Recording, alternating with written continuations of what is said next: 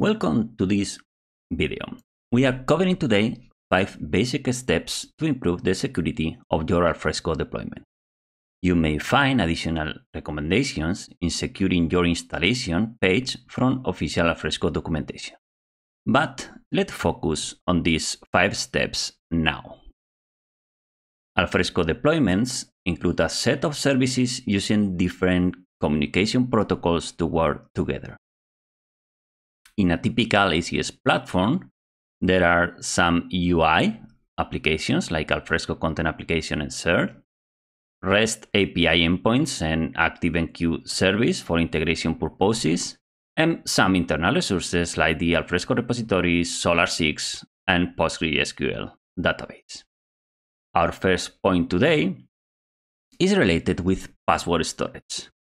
Alfresco is storing user passwords in the database, using a hashing algorithm to avoid having the plain text in the database. We will be reviewing today the different hashing algorithms available to get that digest from a user password.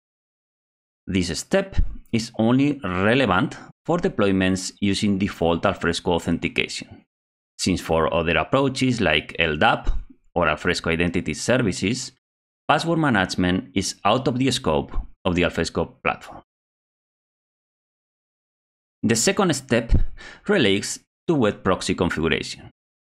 Instead of exposing directly every service, a proxy configuration provides a single entry point for every external request.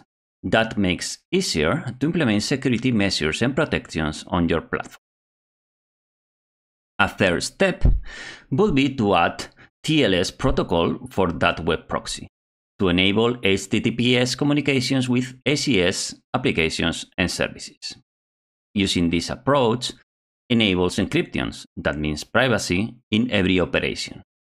Remember that it's recommended to use TLS version 1.2 or TLS version 1.3 for this configuration, relying on digital certificates using at least 2048 bits for the RSA key. Alfresco and SOLR communication is not authenticated when using plain HTTP protocol. The fourth step includes a safer configuration for this communication that may be based in shared secret HTTP header or mutual TLS. We are covering the mutual TLS configuration in this video, that is based in TLS version 1.2 using digital certificates of 2048 bits of RSA keys. Remember that mutual TLS requires server and client certificates to ensure authentication between the parties. Finally, the fifth step is related to ActiveMQ service. This service is used for asynchronous messages production and consumption. Alfresco repository is producing messages every time a document is created or updated in the repository, while Alfresco Event API, the auto-process SDK, is consuming these messages. Using credentials authentication protects unauthorized access to these resources. Let's create now a reference deployment covering all these steps by using the Alfresco Docker installer tool.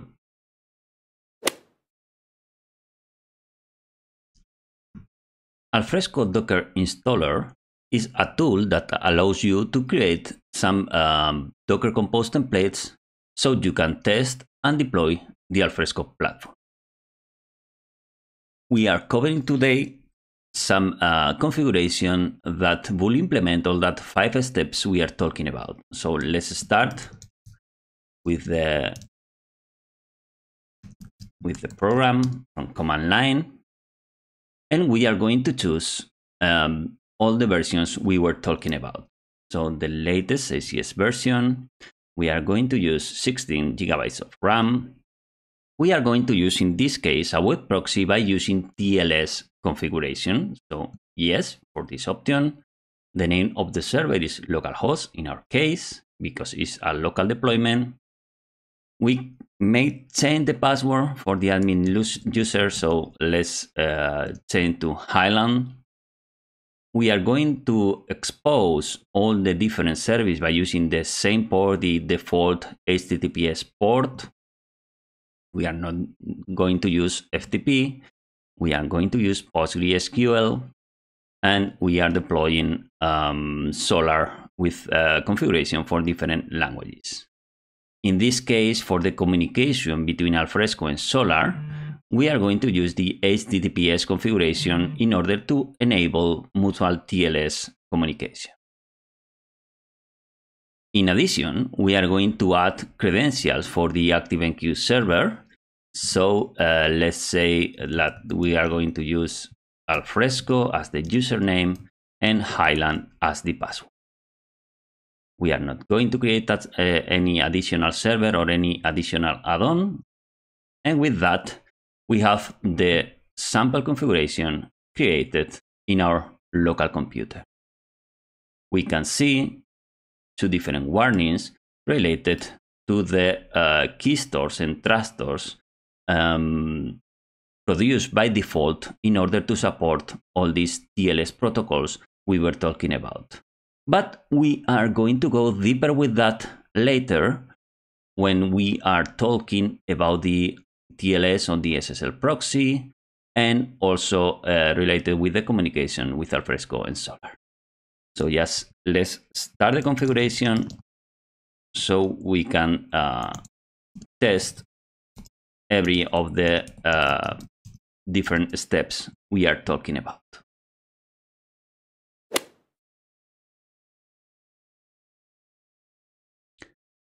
Let's start reviewing step 1, that is the password storage on the Alfresco database. Remember that this only applies when using Alfresco NTLM subsystem authentication. This doesn't apply to LDAP or some other authentication subsystems. And by default, Alfresco is using ND4 cipher algorithm in order to store database passwords. But there are also some other alternatives available. In this case, we are choosing bcrypt, that is based in the Blowfish algorithm, and that is adding also some salt to it. So the passwords stored in the database are not only encrypted, but also they are different even when the user is choosing the same password in plain text. We have a living Docker Compose with the configuration we saw before. So let's see what happens to the database with that configuration. Default configuration for the Alfresco service in our Docker Compose YML file, it's adding some default admin password, that is this string. This is the ND4 digest for Highland. And we are also including that system preferred password encoding to bcrypt. So default password will be created in ND4, but all the password, all the new password, and even we are going to see how this old one is also translated into the new algorithm, is going to be stored with this bcrypt temp algorithm. So let's find the DB container and let's get into in order to see how the password is stored. So the 734, we are this is the Alfresco database. We are entering the Alfresco database and we are going to check how the password is stored initially. So initially we can see that for the admin password, this is the password string stored in the database in ND4. But as we selected that Blowfish algorithm, once we get into the platform the first time by using the Highland password, once this happens, we are now logging into the platform. Then we can see that this password is not anymore an ND4 password. From now, the password will be stored with using that bcrypt algorithm. So we can see that the hash indicator for that username is bcrypt10. And if we want to know the pass, we can check the password hash that in this case is very different from the previous one. So even if someone is able to get access to the database, they will find something that is harder to decrypt than the original method based in MD4 cipher algorithm. So just a recap, just use this new encoding password that blow fizz algorithm and change your default admin password in order to protect all this information.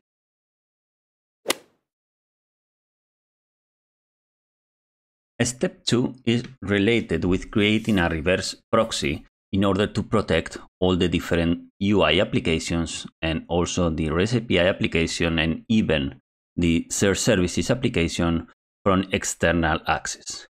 In order to do that, we created some proxy inside the Docker Compose YML file that is protecting all these applications. So all the requests, external requests to the platform will be proxied by this engine's web proxy, but you may also use some other.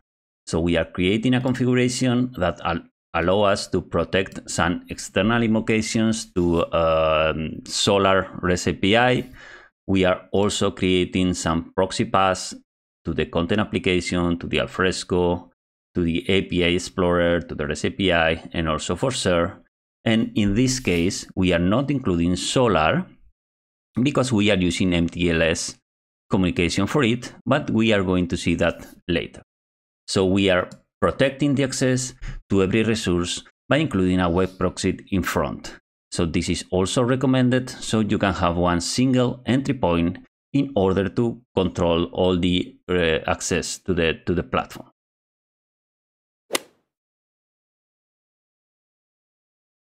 Step 3 is related with adding some security to this reverse proxy we created.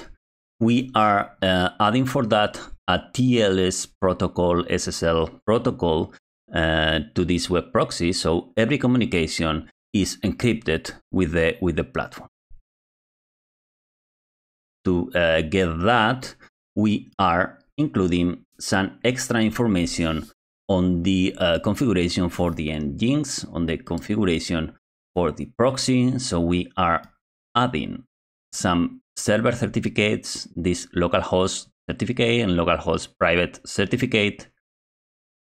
We are adding this configuration to engines in order to listen by the SSL port using these certificates and using that TLS v.1 and v.3 as a TLS protocol that are considered to be safe.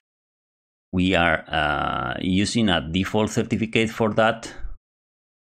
That is this one. That is including a self-signed certificate we create for that with the right signature algorithm based in 2048 bits and with the right extensions in order to support this configuration.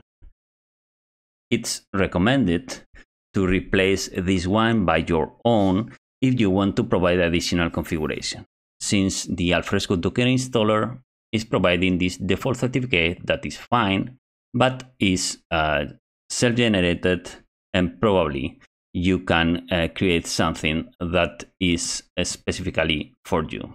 So every service is now using HTTPS protocol in order to access the platform, and all the communications are encrypted.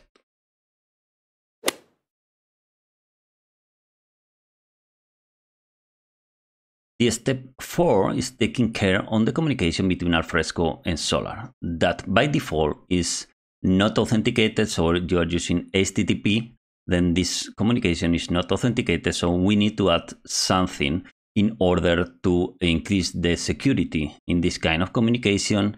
You can choose the secret protocol that is related with including some secret on the HTTP header, but in this sample we are focused on the mTLS communication, so mutual TLS with server and client certificates on every Alfresco and SOLR service. In order to do that, we are adding some information to the Alfresco service and also some additional configuration to the SOLR service that relies on some certificates that are provided by using an external volume. We are creating these key stores. Remember that you need a key store and a trust store for both SOLR and Alfresco. We are generating this key store and trust store by using the Alfresco SSL generator tool. This tool is providing RSA 2048 certificates, but again, you can generate your own in order to get more security on your system. So from now, all the communications between Alfresco and SOLR will be happening encrypted and also with mutual authentication.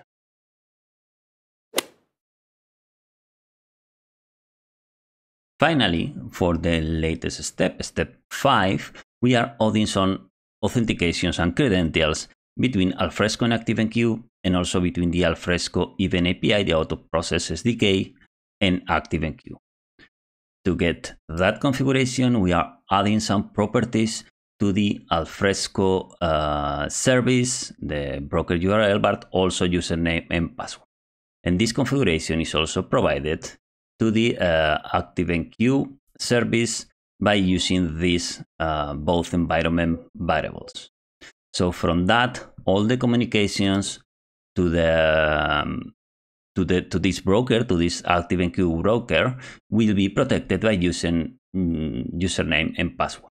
If you want to use the auto process, remember to add also this configuration to your clients in order to use that username and password to access to that.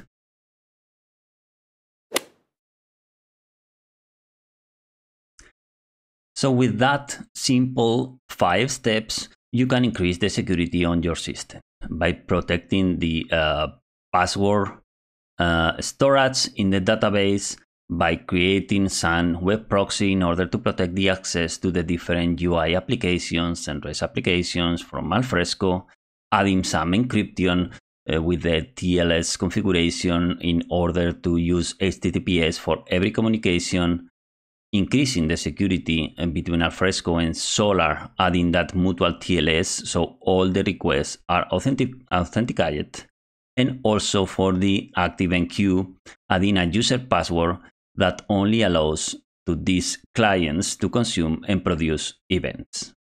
Hope that was helpful, and see you next time. Bye.